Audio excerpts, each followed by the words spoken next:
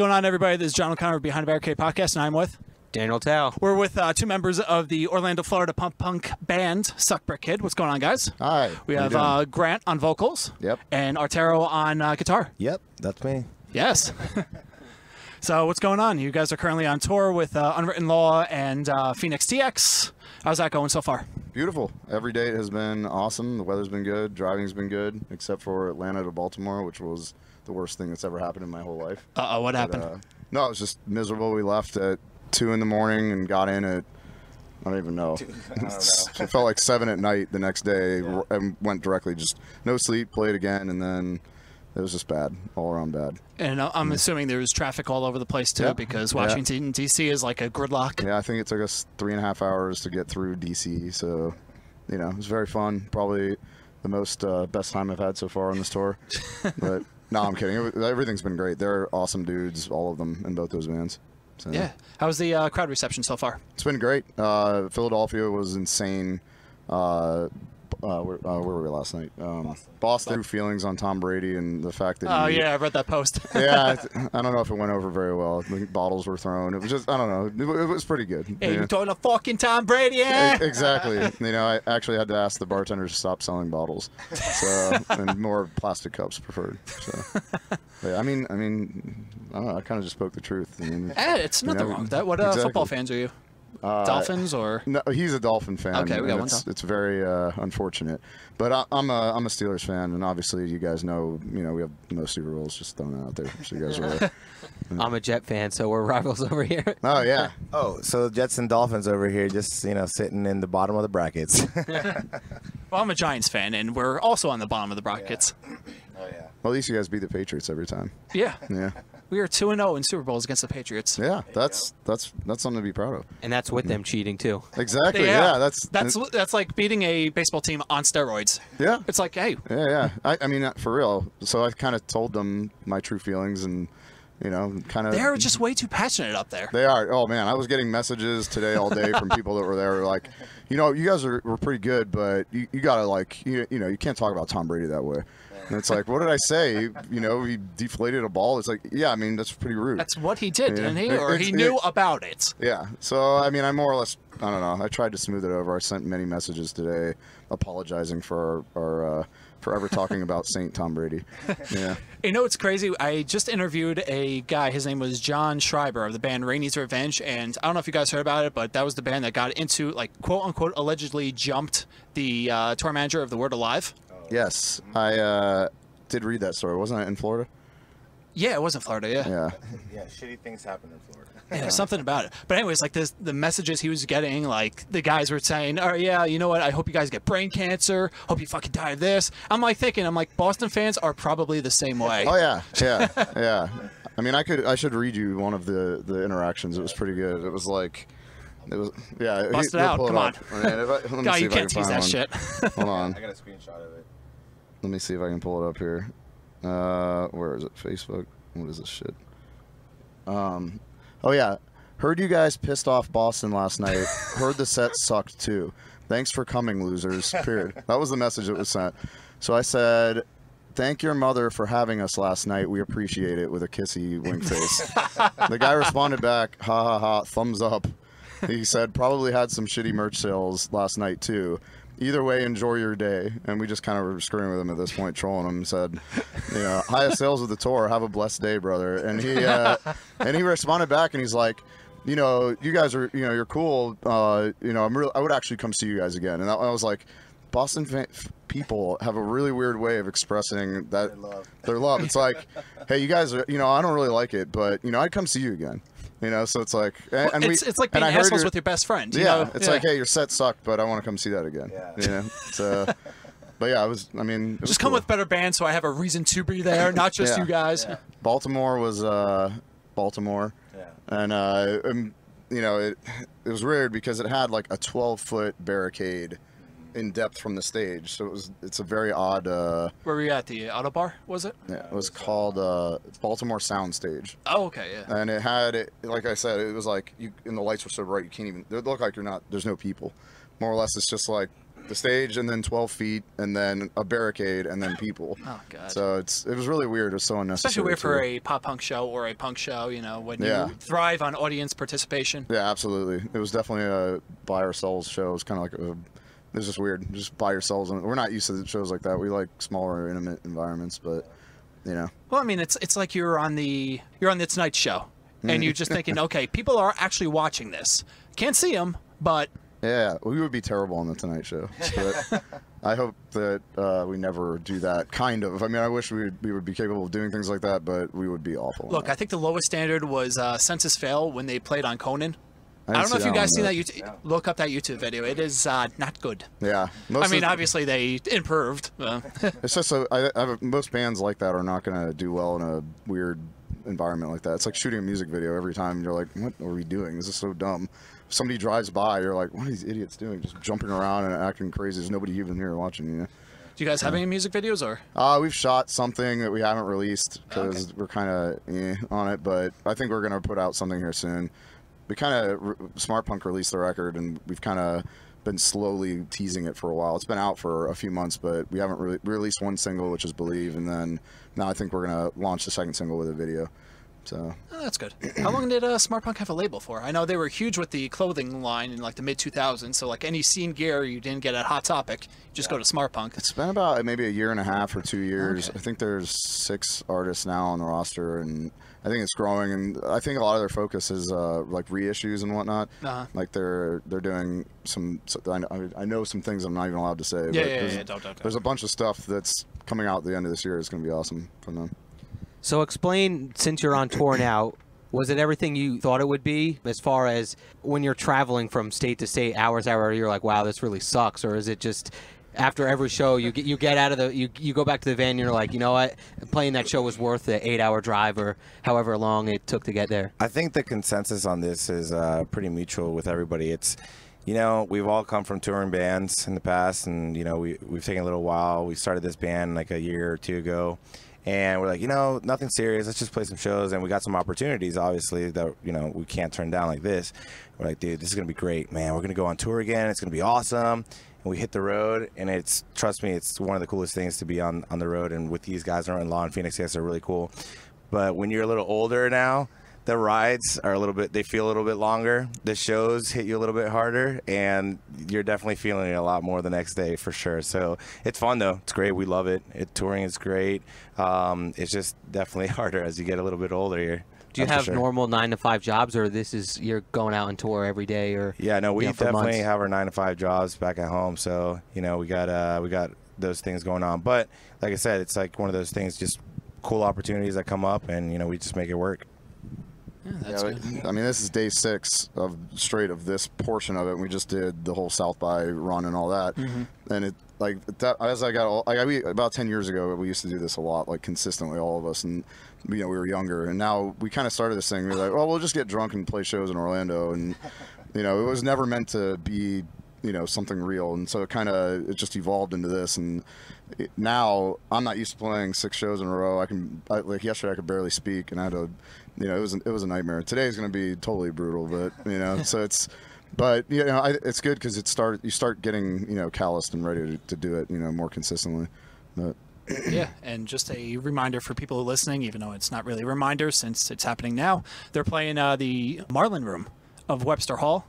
And is this your first New York City show, or did you play here? This is our first East Coast. This is our first East Coast run. All we've done is the Southwest and a lot of stuff in Florida and whatnot. So this is our first East run, and hopefully before the end of the year, we're going to do the West Coast and then maybe something Midwest, and we kind of hit every area of the country.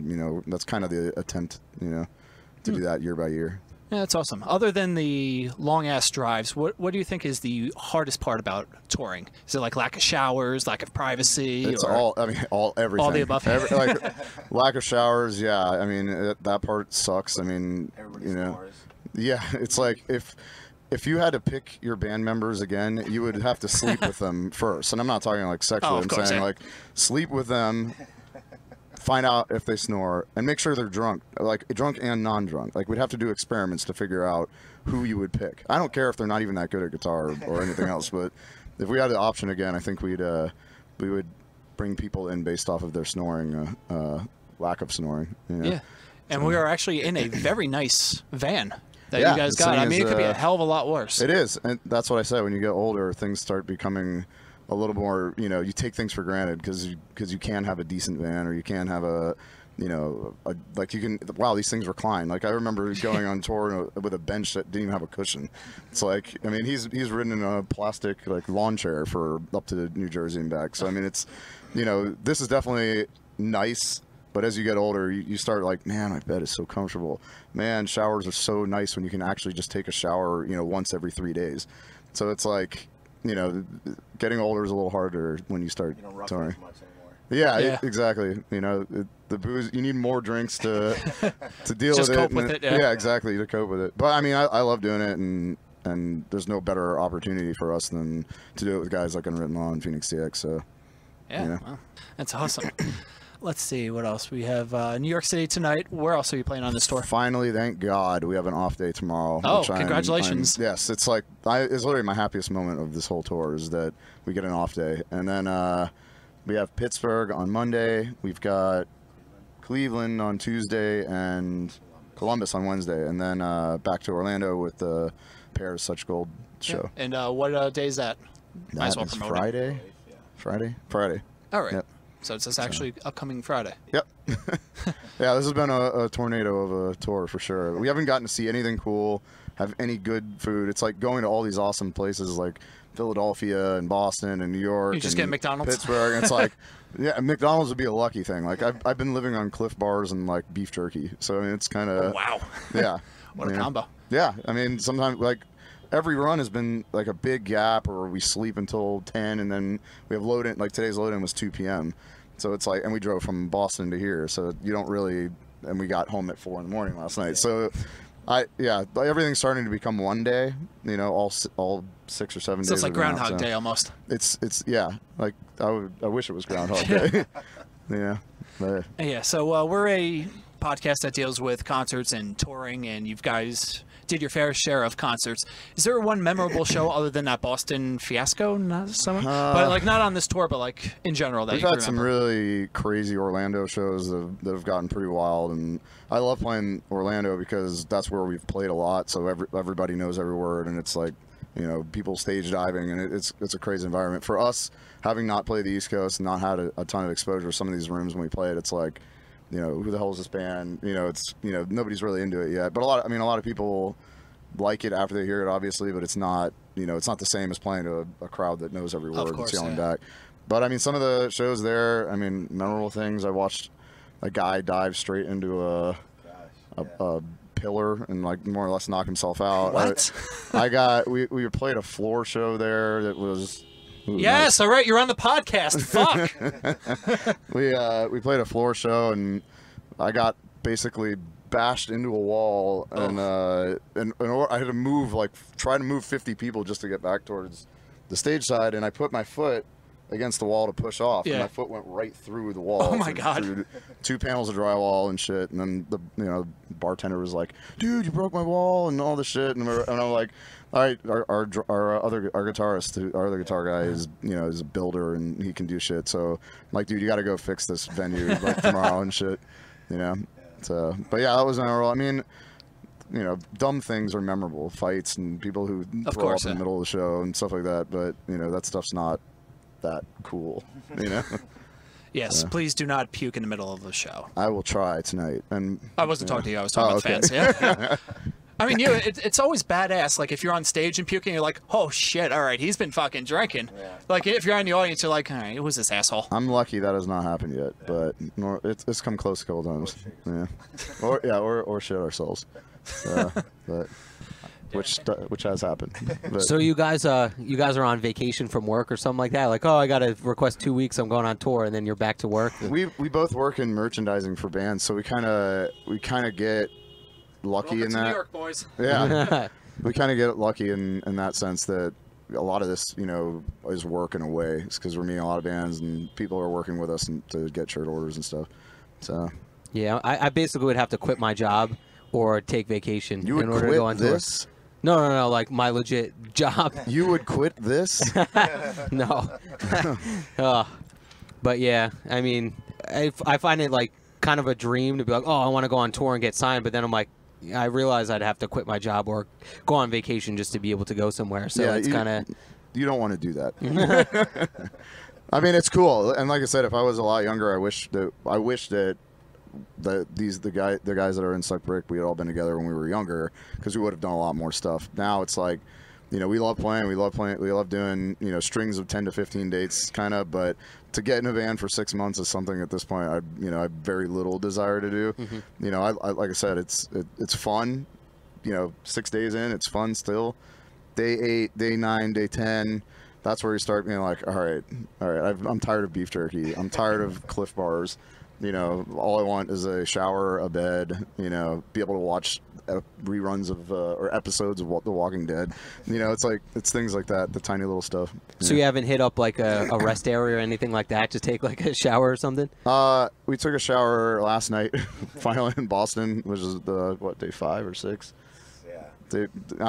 Maybe day 6. So we took a shower finally yesterday, all of us together at the same time. It was nice, but it was actually my friend's apartment. It was about maybe 40 square feet. Yeah, something like that. And it's similar to New York. Like you spend $5,000 and you get like the size of this van. Yeah. But yeah, he had a really small apartment, and all of us are like no sleeping bags because we're dumb, no pillows, no anything, strewn across like wood floor. We slept maybe 2 hours, I think, and got in the van and drove over to New York. So, damn. Oh, yeah. Yeah. Are you guys battling any illnesses right now? Any colds? Anything worse? Coming from Florida and 100% humidity. Yeah, that's gotta fuck you up. This weird weather in Baltimore was freezing. I mean, the venue was, I swear, it had to be 15 inside the venue when we played. I mean, I was shivering like before we started, and I mean. So obviously you can hear in my voice. I don't have much of a voice right now. But then again, that's after 5 days of singing. Yeah. With no break. I mean, everyone's kind of battling that at this point. Like guys in Phoenix last night were having fans jump on and sing along and stuff because everyone's kind of battling the same thing right now.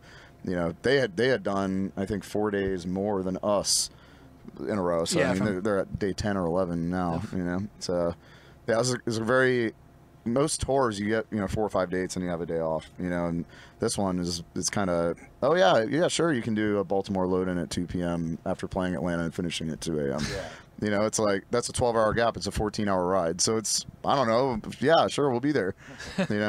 So. Well, I mean, you don't have any other choice. It's either you're there and you I think play, the biggest or you thing don't. is getting there and kind of annoying the promoter, like, oh, these guys don't take it seriously. Well, yeah, I mean, sorry, man. We just drove, 14 hours and through the night. We just finished at 2 a.m. there. And, I mean, I get it that, we didn't set this up. It was kind of done through, booking guys and whatnot. But so it's just, to me, having toured a lot when we were younger, that was a tough drive, I would think. Like, normally that wouldn't be set up that way.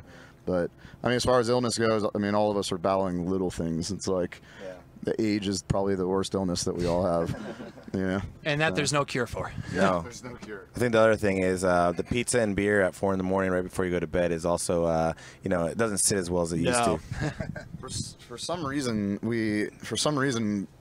it's not like we haven't tried that before 3,600 times in our lives to drink as much beer as you can and eat as much pizza as you can at 4 a.m. But I continually do it. Yeah. Like I need to seek counseling or like help because it's like when you have a problem and you just can't stop yourself from eating pizza and drinking beer at 4 a.m. and so I should probably seek therapy. Well, that's the first step is admitting, right? Yeah. Yeah, I admit Yeah, I am. What is the thing? Helpless to my or what is the? I don't even know. Forgot. I don't know. I don't want to offend anybody because I'm sure saying anything at this point will offend anybody. But Yeah, I mean, that also turns a lot of people off from AA. It's basically you give yourself to a higher power. Like it's purely religious based, and if someone needs help, and essentially, okay, I don't like God, I don't know anything about a God, I don't believe. Now what? Are you screwed out of that, or you're obviously not allowed to AA then? Yeah. I mean, there's strict rules. I mean, you got I think there's commandments. There's things like that. So you gotta live by the code. So. Jesus. Yes, But yes, exactly. Literally Jesus. Yeah. Jesus. Jesus. So you guys are on Smart Punk Records, and you just released a album not too long ago. Yep. Yeah, we released The Beast Goes On. Yep. I don't know which month it was, but August last year it came out, and Yeah, it's been awesome. How's the reception? It's been great. We've had a lot of really positive reviews and looks at it, and a lot of plays and listens online and stuff. So I think it's been really good. I don't know if you guys heard it or. We heard some songs. Cool. Didn't go the entire way through. I mean, I'm going to, but. Oh, sure. No, I'm not saying that Cool. either. Yeah, man. Thanks a lot. Hey, you're as good as your word. Yeah. Oh, okay. That's yeah, right, yeah. dude, we're awesome. You should take my word for it. We're really good. Right. And from what I did hear, it's pop punk with some aggressive vocals, like 4 Year Strong influences, little Set Your Goals in there as well. Yeah, we get a lot of that Set Your Goals, 4 Year Strong comparisons. I think all of us grew up listening to a lot of the like fat bands and the old school epitaph bands like Pennywise and Lagwagon. And, Bad Religion, Bad No Religion. Effects. I think that's where most of our influences come, and and then a couple of our guys like Brand New and stuff like that, which is so I think we kind of get a hodgepodge of shit put together to make kind of what this band is. Which is good because it's not the same, pop punk style. It's not like back in 2001 where everyone tried to mimic Jordan from Newfound Glory's voice. The little nasally thing. Like every single scene band always did that, no matter where you were in the country. We were listening to something yesterday. Our other guitarist is a complete fangirl of bands like Reliant K and stuff like that. And it's like it's whatever is as poppy as it can get. He is all about it. And I think he played in a 10-hour drive. I thought he played the same band at least 46 times, but he kept shouting out new names. And I was like, this is the same guy singing, right? Am I wrong? So, but I mean, a lot of those bands are great. I like when there's a difference between something and something else, and a lot of times with quote unquote pop punk, we're getting the same recycled sound over and over and over. And not that there's anything wrong with that. I think you got to do what you got to do. But if it's the same noise over and over, I don't know the difference between that and the next one. And that's the problem because everyone loves a mixture of things. Like that's why a band like A Day to Remember is so fucking huge. Yeah, obviously they blend things pretty well together. I mean, hardcore and pop punk. Yeah. It's actually going through mainstream rock. Yeah. Oh, yeah. I mean, they're did you think 10 years ago, knowing this band, you're like, all right, they might be big, and same thing with Rise Against. No, Rise Against is a fucking radio staple now, which is nuts. We were lucky younger because we knew a lot of those guys growing up. They played a lot of really small shows. There would be 20 kids at it, and now all of a sudden they're on. They're playing arenas and stadiums, and that's great for them. And like I said, their music has transcended just being pop punk or hardcore. Now they're playing Hello Rockville and. Self-help. And they did that. Yeah, they did that whole thing. Yeah, I know. It's pretty crazy. Look what pop punk can do for you. Yeah, exactly. I mean, it's no longer the Blink-182 Jimmy Eat world. I mean, it's evolving. And now there's this whole other world of pop punk that's been created. That people call it pop punk, which is the indie almost shoegazing world of. They call it pop punk. Every time I hear it, I'm Foxing. Bands like that? Yeah, there's a lot of great bands that are cool, but I wouldn't consider it necessarily pop punk, but it's kind of this weird blend now where, they say, oh, it's a pop punk show, and you go and it's well, this is 4 indie bands playing, so. Yeah, it's what was it, back, there was a weird evolution, 5 years ago, you had bands like Balance and Composure, La Disputes. Yeah. Bands like that came out. Yeah. And they basically pushed pop punk to the side, and now that sound's being pushed aside. Pop punk's now back somewhere in the scene. You have bands like the Wonder Years, who now doesn't sound like pop punk, and I'm confusing the shit out of this audience who has no idea about any of this, but. Very great writers, though. I mean, they know how to write a song, for sure. Oh, yeah, Soupy is a fucking lyricist. Yeah, exactly. I think that's one of the biggest qualities of the Wonder Years. It's definitely writing. Yeah. So, real quick, let's go into the history of Suckbreak Kid. Cool. So let's start from somewhat of the beginning. I know you guys have to go in pretty soon, so. We started, me, him, and Dan. Yeah, us three got together. We started playing in that is in your little room with one acoustic guitar. We kind of, like I said, the goal was not to do anything for real. It was just we had all been in bands. We didn't want to commit really to doing anything. It was kind of well, let's just write songs, and we like it. We'll get as drunk as we can. We'll go play a show. And that was kind of that was the goal. That was if we had a chalkboard, it would have been number one. Play a show. We don't care if anybody goes. Give us beer tickets. It would have been number one. So we started doing that. We wrote maybe 10 songs over the course of maybe 6 months or so, and then we went in and recorded them. But it kind of came about in a weird way. We scoured for drummers. We didn't have a drummer for a while. Hayden came down from Illinois, and he's actually a guitar player too, and we just kind of said, hey, you want to play bass? Because we don't need a third guitar, you know. So, and he's like, sure, I've never played it, you know, let's try it. And he's actually pretty good. And Danny, we had to like beg, because I think that Danny is probably one of the best drummers in Orlando. Maybe there's a handful of them. And it's like he had just been on tour with the Misfits and a bunch of other bands, like, and he was just sick of it. He didn't want to do anything. He's like, you know, I could do this. I could drink beer and play songs and not take anything seriously. Yeah. And so we got him. It took some convincing. I mean, he was just like, I'm not doing anything serious. And I think that was the whole kind of gist of it, and it kind of just formed together and accidentally became serious. So is your goal now to be touring in the biggest band in the world, man? Well, obviously you would love to do that. It could be like a dream, but is that your goal now, other than drinking and just playing? No, my goal is still drinking. But no, I'm still kidding. Number one on the big board. Yeah, number one on the big board is Beer tickets. Beer tickets. You got to add the 1A to there now. Yes, 1A. Be the biggest band. No, we're happy to be able to do this. If it was up to me, I would play one show, take a week off, and then play another show, and then a week off, because I love doing it, but I hate being under the gun. I hate the pressure of it. It's not like pressure of like, just like, oh, you got to get there. You got to get there at 2.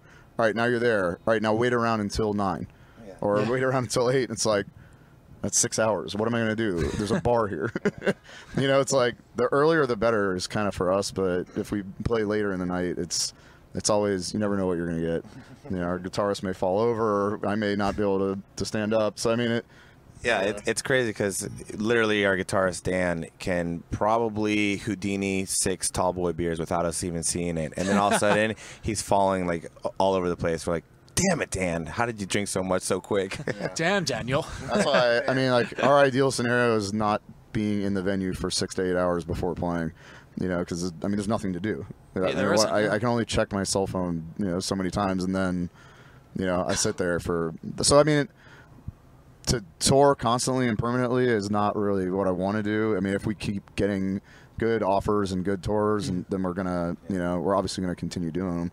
But we'd like to do just kind of enough to where we can still, like, he just had a baby, you know, I have a daughter at home. So all of us have, you know, things going on, wives and families and stuff like that. So it's like, we want to do this as much as we can without like destroying all of these other people and their, you know, and kids and stuff like that. Yeah, so write a song about that. Yeah.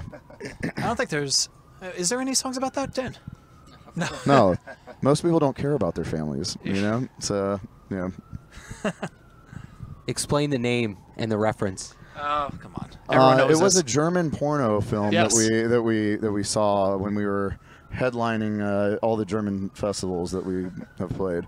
But no, I'm kidding. It's a Home Alone reference, actually Home Alone 2, and the name is kind of weird because like just people have heard it and they're like, oh, that must be like a hardcore band or a metal band or whatever, and we're not even near that sound. So other people find it like it's kind of offensive. Like, what are they trying to say? Like, is it a violent reference? Is it? And it's like, it's just. Have you seen Home Alone or Home Alone 2? It's not. So it kind of came about. Just we liked it. I think we thought it was funny. We didn't even have a name for I think the first 6 months when we played shows without a name. Like we're like, oh, like I said, goal 1, drink beer tickets. So somebody would come to us like, hey, I know you're working on some stuff. You want to play a show? We'd be like, yeah. And then they'd promoter contact us or whatever and be like, well, what's your name? We're like, we don't have a name right now. Like, well, what do you want me to put on the flyer? I'm like, I don't know. Figure something out, man. It's not my problem. That's not part of 1A. Did they come up with any good names or no? Oh, us? We had an entire whiteboard that I think we stared at for 6 months, and we liked this one the most, and we just kind of were using it as a phrase and things like that. I think the biggest thing was, well, since we're not really trying to do anything crazy, it's like what will stick out so that we don't have to do that much work to push our name. So we've gotten a lot of like people that are like, oh crap, I saw these bands in this list and yours really like popped out at us, like Suck Brickhead. What is that? So yeah. Yeah, I think that was part of it too. We wanted to kind of pop on a flyer, to where all right, every band has this like. Yeah, the same name over and over, and I like the fact that ours kind of draws some, whether you think it's distasteful or intriguing or whatever, it draws a reaction, Well, it's better than that other name of that German porno you. Yeah, the German porno was too much. Yeah. All right, I guess let's start wrapping this up. Just one last question from me. If you could tour with anyone, who would it be? I know, generic question, but we get some interesting answers. Do you have one? Yeah, I guess. I mean, we would not fit the bill, but if we could tour with anyone, I would probably have to say the Foo Fighters, just because they seem like a bunch of rad dudes. But I can tell you that we will not fit that bill ever. Actually, you know what? First time I saw the Foo Fighters, Against Me opened for them. Oh, that's when I first saw them. Oh, yeah, shit, and yeah. that was Jimmy Eat World and Against Me, Jimmy Eat World, and Foo Fighters. That's the one that I saw. It was in Orlando. I think that wasn't that a Green Day tour? Oh, I don't know. In Orlando, I actually won tickets from the radio. The only thing I've ever won from the radio were tickets to go see Foo Fighters. And then I got there, and I'm like, oh, who's even opening up for the Foo Fighters? And then Against Me stuff was up on stage. I'm like, oh, shit. I'm like, that's cool. They're like direct openers. And then they're like, all right, next band is Jimmy Eat World. I was like, oh, wow, I really won out on this one. And then really. Foo Fighters was on. My show was Against Me, and then you had Serge Tankian of System of a Down. Oh, wow. And then the Foo Fighters. So you could fit in with the Foo Fighters. All right. I mean, obviously, we're already doing it. We're playing with Unwritten Law and Phoenix X. So, I mean, that's our other guitarist would probably say that would be his dream tour package, The minute I even told him that, like, hey, we can possibly do these Unwritten Law Phoenix dates, and he's like, possibly no, we're doing this. He's like, no way, dude, we got to do it. I'm like, dude, I don't know if we can take 10 days and go do this. He was, I mean, his fiance's birthday was literally like the weekend the first night that we left, and I remember he was saying like, no, we won't be able to do those first few shows, man. I gotta, we're celebrating her birthday. I'm like, come on, there's got to be something. He's like, actually, you know what? Yeah, I'll make it work. I'll make it work. So now he's no fiance, but no, I'm kidding. No, but yeah, she's a good lady. She is a great lady. She's a good egg. She's a great egg. Yes. Yep. Last question. Any equipment, any brands you'd like to plug? Any no, even like you knew? Not until they give us whatever we sponsorships. This is how it works. They listen to okay. All right, what do we want? All right. No, I mean we use a lot of cool gear. That I like what we're using. Obviously, we have a couple orange cabs and things like that that are great. His Hughes and Kettner head is awesome. Dan. Yeah, we should probably make a plug to Hughes and Kettner, since I've been using that amp for like 8 years, and it probably works now 7 out of 10 times because of how old and beat up it is. So yeah, Hughes and Kettner, man, I love you guys. Actually, please sponsor them. Well, this is what happens if they don't provide us a new head. He's still going to use it, and it's only going to work 7 out of 10 times, making the head look worse. Yeah. So they should probably send us a head, and then we will make sure it works 10 times out of 10. Yeah. There we go. All right, so let me do some plugging for you guys. You're on Facebook, facebook.com/suckbrickkidfl, or okay, same thing with the Twitter and the Instagram. You're wrapping up the tour with Unwritten Law, Phoenix TX, and you also have a huge show coming up April 8th with Such Golden Pairs down in Orlando. Yep. Do you know the venue offhand? Back booth. Yep. All right, tickets are on sale, I'm assuming, but they're not going to last long. Nope. You should buy them now. If you live in New York, you should definitely buy them now and fly down. Yeah. Absolutely. All right, guys, anything else you want to promote real quick?